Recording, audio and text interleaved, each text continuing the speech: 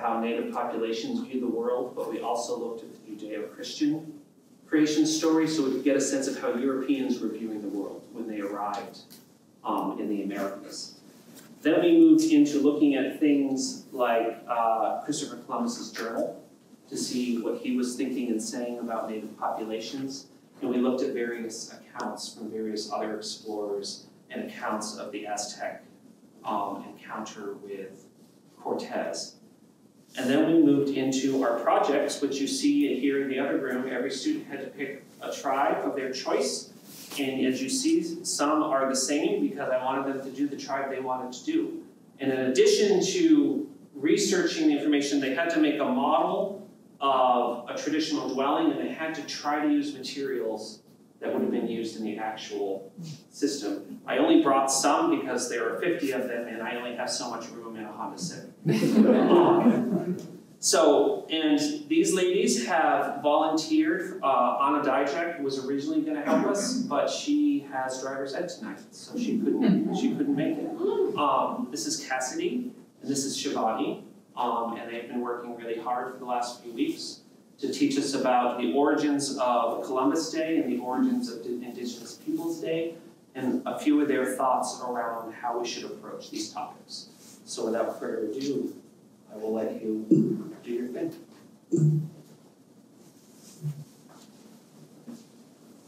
Indigenous peoples had a great respect for their land. In general, creation stories show a culture's perspective on how people relate to nature. Native Americans see themselves as part of nature and believe that they are one. While Europeans see themselves as controllers of nature, their world perspective influences how they interact with each other.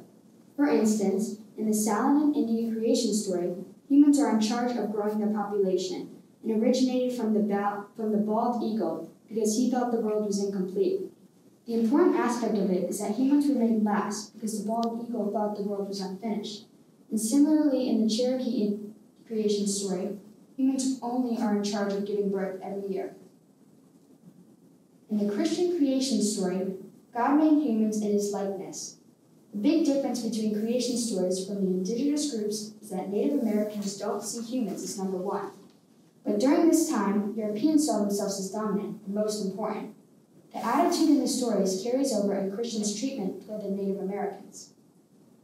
Columbus voyaged looking for wealth and fame. His goal was to find an easier route to the Spice Islands, which at the time were rich with goods, but had difficult access. He knew that the world was round, and he thought that making the trip west instead of east would gain him an easy route towards prosperity. When Columbus landed, he thought that he was in the east, which is why he called the indigenous Americans Indians.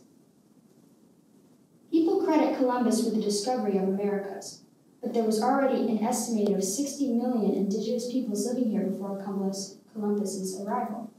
And these people were not uncivilized savages as many myths entail. They were major civilizations with their own government systems, cultures, and wealth.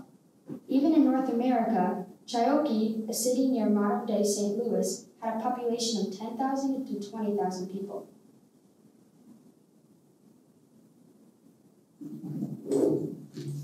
Columbus and other explorers viewed the natives as wealth and property.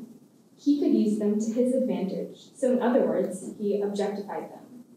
Similar to the Christianity creation story, Columbus believed that he had the right to control the native people, as God created humans to be the dominant species.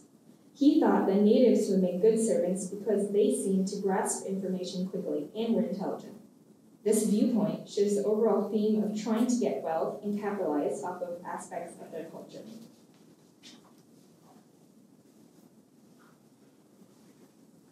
Europeans took advantage of the natives as a way to gain wealth for themselves. For example, the Aztecs viewed Cortez as the sun god, because their religion stated that someone from a far-off land will come and save them. During a large celebration for Cortez, the Spaniards attacked Montemisa and Tenochtitlan, with Montemisa pleading them, "O lords, they are completely unarmed." This attack was unprovoked, and the Europeans only received friendly treatment from the Aztecs. Columbus's arrival in the Bahamas on October 12, 1492. His name was not widely known until the middle of the 18th century. He became known with the general population when the U.S. started using his name for popular landmarks, such as the District of Columbus. People don't even know what he looks like. All the photos we see today are actually paintings of what artists think he looks like. Around the same time that Columbus's name started being used, many Italians were arriving in America. This was in the 1820s. During this time, Italians were extremely discriminated against, ethnically and religiously. This discrimination led to violence, including one of the largest mass lynchings in New Orleans in 1891. In this lynching, 11 Sicilian immigrants were killed for suspicion of killing the city's police commissioner, even though they were found innocent prior. A year after the lynchings, when the first commemoration of Columbus Day had occurred in 1892, when President Benjamin Harrison called the first national observance of Columbus Day. President Harrison meant for it to be a one-time national celebration. However, it became a federal holiday. Italian Americans saw an Italian being celebrated, so they used this opportunity as a way to self-assimilate. They are the reason Columbus is widely celebrated.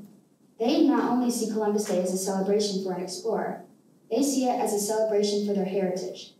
Colorado became the first state to officially recognize Columbus Day in 1906. The bill was pushed upon State Senator Cosmero Bertella by Italian Americans.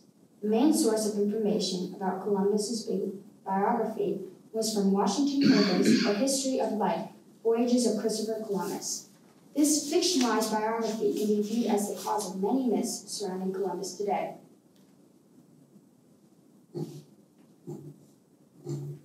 Around the same time, other movements were taking place to celebrate different explorers, such as Leif Erikson, a Viking who is believed to have reached North America around 1000, which is before Columbus. Wisconsin was the first state to celebrate Leif Erikson Day in 1930. In 1934, Franklin Roosevelt, from the guidance of the Knights of Columbus, made Columbus Day a federal holiday. Congress declared it to be the second Monday of October in 1970. After the 1970s, a vast amount of people have been wondering if Columbus Day should really be celebrated. 3 states, Hawaii, Alaska, and South Dakota, have never observed Columbus Day. South Dakota decided to recognize Native American Day in 1990. Hawaii decided to celebrate Discoverers Day and recognize a Polynesian group on the same day as Columbus Day, the second Monday in October, and Alaska celebrates Alaska Day. Today, many states are helping and regarding Indigenous people by celebrating their history. Seattle, for example, has publicly recognized and acknowledged that it was built upon the land of Indigenous peoples. They pledged to teach accurate information to the general public and commemorate the Indigenous history. The change in this holiday's ideology is a step further into appreciating the core of the United States of America's history.